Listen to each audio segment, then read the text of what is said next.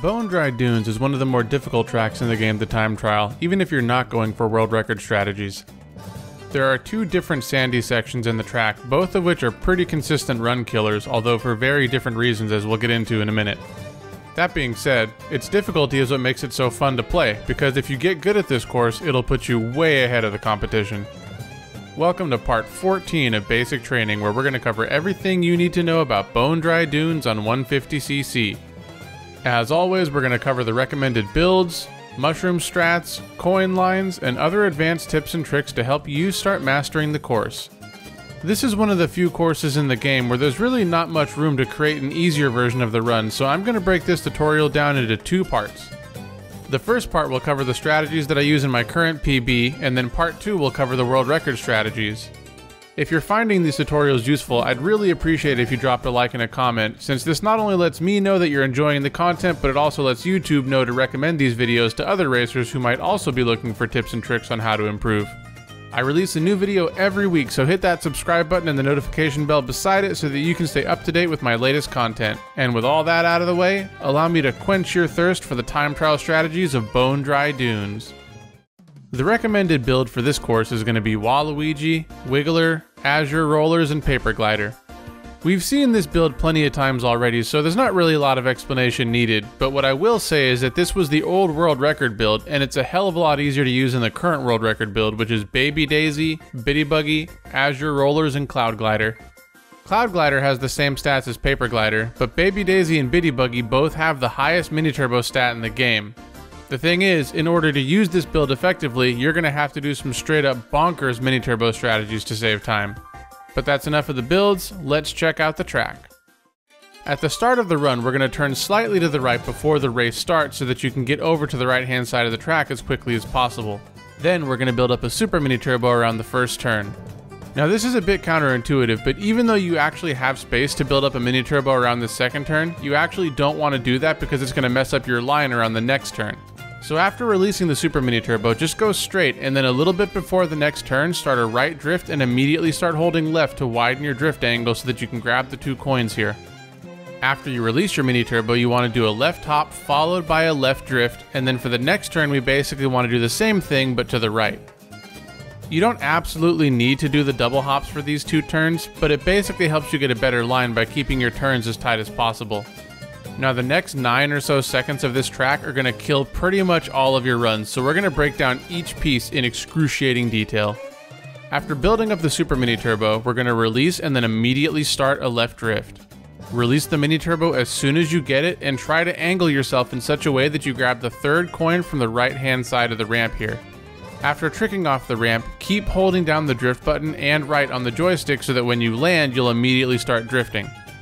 This first dune that we're coming up to can actually be a bit problematic because going off of it in the wrong way will cause you to get airtime. If this happens, then when you land, you're almost guaranteed to get flung into the wall in front of you. And as if running face first into a wall wasn't bad enough, there's actually a little bit of off-road in front of the wall, and if you're drifting into it, then there's a really high likelihood that you actually get shot into the gap on the right-hand side of the track. Once you know this though, it's not really super hard to navigate. Basically what you need to do is when drifting over this dune, you just want to drift in such a way that you're not going straight up the dune, but rather slightly off to the left-hand side of it. After passing this dune, we're safe to start holding a harder right drift angle, which will allow us to both take the turn more tightly as well as help us build a super mini turbo more quickly. And trust me when I say that we want to build up this super mini turbo as quickly as possible. The reason is because the upcoming line that we need to take is a colossal pain in the ass. Basically what we're going to want to do is release the super mini turbo and then take the inside line and build up another mini turbo so that we can go on the bridge section to the right. Making the turn in and of itself isn't really that bad. In fact, if you made it past the previous sand dune without any hassle, then the turn itself is more or less free. It's the coins that make this, well, really this whole track so awful. The strategy goes like this. After releasing the mini turbo, we're going to start a right drift and then immediately start holding left on the joystick. This will cause you to move straight up the path, but your cart will actually be moving diagonally. When you start this drift, you want to be positioned in such a way that the coins are slightly off to your left so that as you move through the path, you'll grab all 3 coins.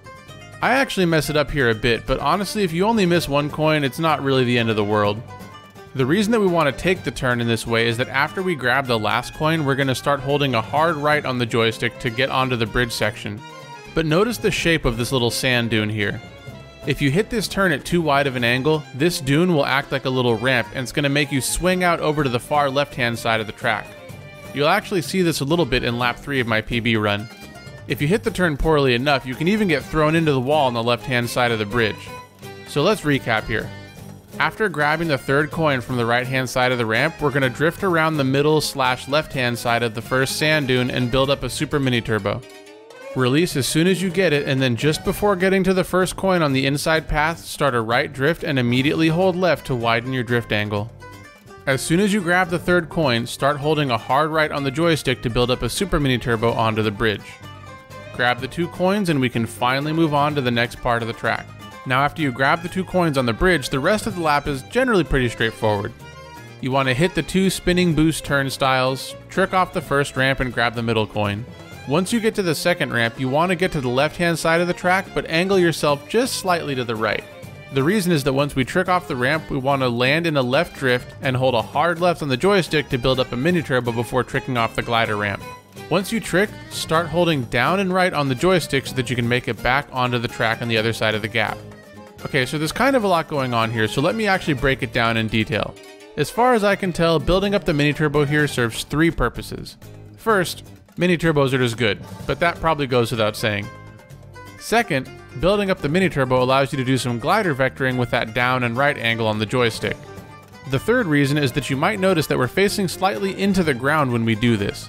This in and of itself is actually pretty useful because the track on the other side of the gap is a lot lower than the glider ramp, and so this strat actually lets you get down to that part of the track as quickly as possible.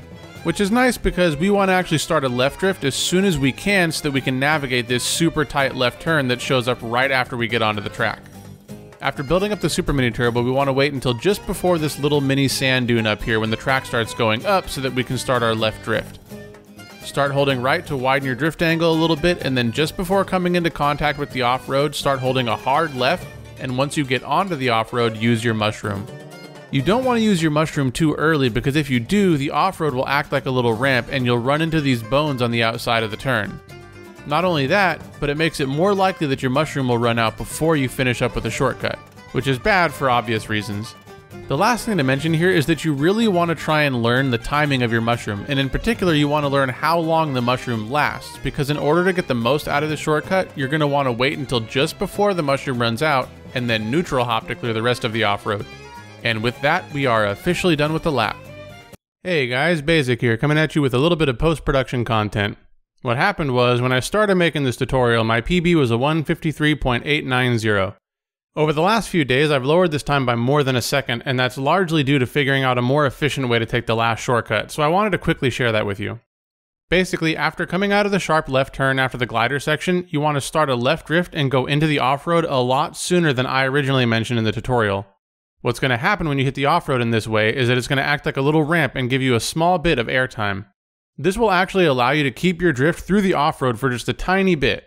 If you use your mushroom as soon as you quote-unquote land, and then start soft drifting as soon as you get to the gap in between the 2 sets of bones, you'll actually be able to clear a lot more of the off-road than the strategy that I used in my tutorial, which was to not really go into the off-road at all until just about when you get to the second dry bones. The thing is, in order to do this properly, you absolutely must soft drift, because otherwise you won't be able to build up a super mini turbo when coming out of the gap. Alright, back to our regularly scheduled tryharding. Lap 2 plays pretty similarly to lap 1 with a few notable differences. First up, on the second right-hand turn of the lap, we want to start the right drift and then hug the turn as tightly as possible until just after the bend, at which point we hold left on the joystick until we build up the mini turbo. The next difference is that we're still missing a coin, so when we go off the first ramp, we're actually going to want to grab the second coin from the left. Incidentally, this is also the line that we want to take on lap 3. The last difference is actually sort of in our favor, because if you already have all 10 coins, then you can approach that awful split path turn a little bit more to the outside, which will make it a lot easier to not get flung off to the side for laps 2 and 3. So before we check out the full run, let's quickly recap the coin lines. Our first 2 coins are going to be dropped by the ship at the start of the lap. The next coin comes from the first ramp. The next 5 coins come from the inner portion of the split path and then from the start of the bridge. Our 9th coin is going to come about halfway down the bridge, and then our last coin is going to come from the first ramp on lap 2. Alright, let's check out how all these strats are put together in a full run.